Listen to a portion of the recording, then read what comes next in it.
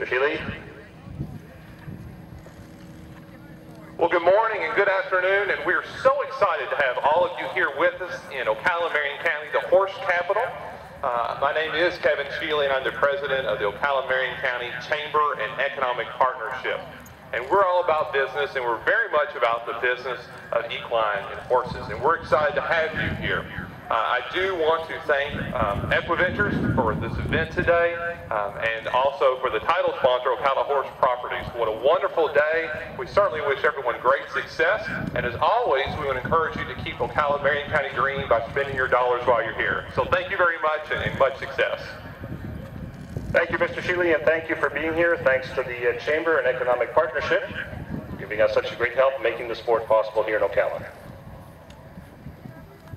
This is Anna Kjellstrom. Reminder that we'll be getting underway at 12 o'clock today with show jumping, the second of 3 phases of competition presented today. It is now 11:45.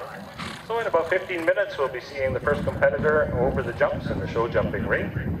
You'll see them warming up now on the far side, where we started dressage this morning. Again, these competitors have completed a dressage test. Their good points, good marks from the dressage test from the judge have been converted to penalty points, which they carry with them now through show jumping and cross country. 1 o'clock, we'll see the start of the cross country phase. Cross country, the action-packed phase of competition, just beyond the flags that you see in a line behind the show jumping arena on the cross country course. When we move to cross country, just a couple of rules there. Very important that you keep your dogs on a leash. Your cars must stay here on this side in the parking area. There will be no access for vehicles on the cross-country course. This is to keep things safe for you and the competitors. You can walk out there. It is a beautiful part of the park.